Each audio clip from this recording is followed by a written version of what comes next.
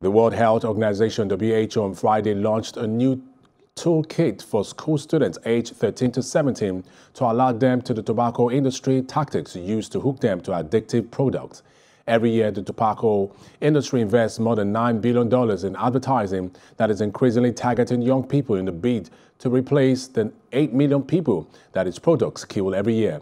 This year's WHO's World No Tobacco Day campaign focuses on protecting children and young people from exploitation by the tobacco and related industry.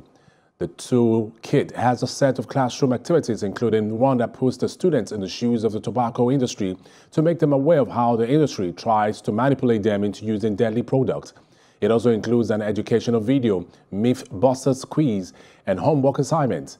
Even during a global pandemic, the tobacco and nicotine industry persists by pushing products that limit people's ability to fight coronavirus and recover from the disease. The industry has offered free branded masks and delivery to your door during quarantine and has lobbied for their products to be listed as essential. Joining us for a conversation on World No Tobacco Day and related issues is Dr. Femi Ojo, a medical practitioner. Thank you, Dr. Femi, for joining us on the news. Yes, good afternoon. My pleasure to be with you this afternoon. How relevant is the theme for this year of unprecedented challenges? Okay, so WHO has set aside the 31st of May of every year to mark World No Tobacco Day. This is the day that we launch campaign against smoking. The theme for this year is protecting the youth from the manipulation of the big tobacco companies and also preventing them from the use of nicotine. The theme is quite relevant for this year because 2020 has been quite challenging because of COVID-19. As at the moment, over almost 400,000 people have died. Most of the mortality is coming from Europe and North America. So, and studies have shown that, large number of these people, they have background comorbidities, linked to effect of smoking, one way or the other. Take, for instance, chronic obstructive pulmonary airway disease, asthma, and so on and so forth.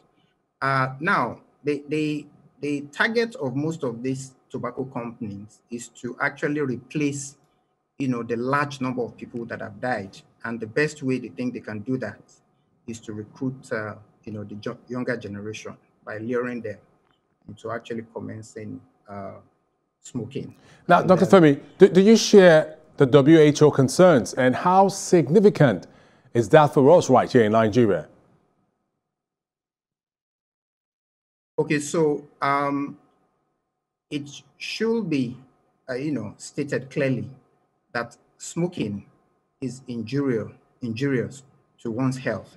Smoking has been associated with quite a number of, health effects, talking about the effect on the respiratory system, cardiovascular system, central nervous system, and so on and so forth.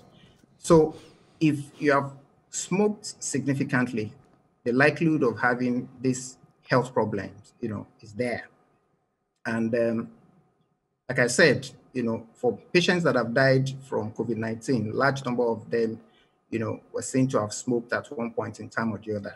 And if you look at this, the best way is to prevent the younger generation, from being manipulated to start smoking, because the health effects are there. Now, coming to our country, studies have shown that the number of people that are smoking, have greatly increased over the time.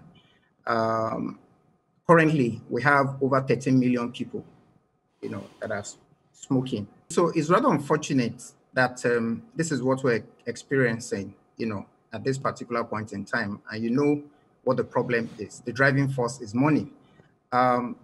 Billions of dollars, are being generated by big tobacco companies over on a yearly basis. And that is why, they're doing this, everything possible to make sure that they recruit more people using social media, using celebrities, influencers, to cajole people, to manipulate people so that they can start smoking. This is rather unfortunate because we're not telling them the health effects of smoking, after some time. So people, they need to be aware of the health effects, and they need to be aware of the manipulations, of these tobacco companies, so that they'll be able to make an informed decision as to whether they have to start smoking or not. Most of these tobacco companies, they have decided to introduce quite a number of strategies, talking about introducing different flavors depending on people's choices, making sleeky, packages, making sure that, they site vending machines close to where there are schools, indiscriminate siting of smoking areas, in contrary to, regulations by WHO, and waging legal war, to downplay the, smoking laws, in different countries. So all these strategies are there, and that is why we're raising so much awareness, so that people will be, familiar. People will be familiar with some of these tactics, and they make informed decision as regards their own health by stopping smoking for those who are already smoking, and for those who are not, who are just intending to start smoking, they don't start, to engage in such acts.